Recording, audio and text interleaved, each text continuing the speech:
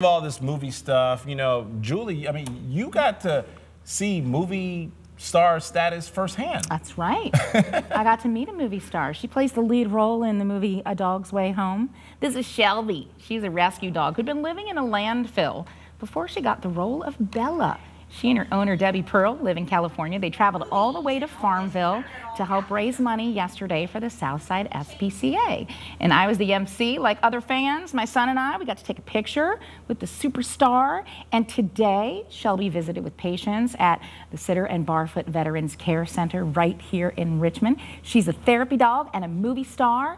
And it was just awesome that they came all this way to help raise money to find homes for local pets through the Southside SPCA. Didn't put on any airs at all, right? No, Just down to earth. She was visiting everybody, and they were loving on her, and they were eating barbecue, so she was really interested in barbecue. Did you do autographs? She did.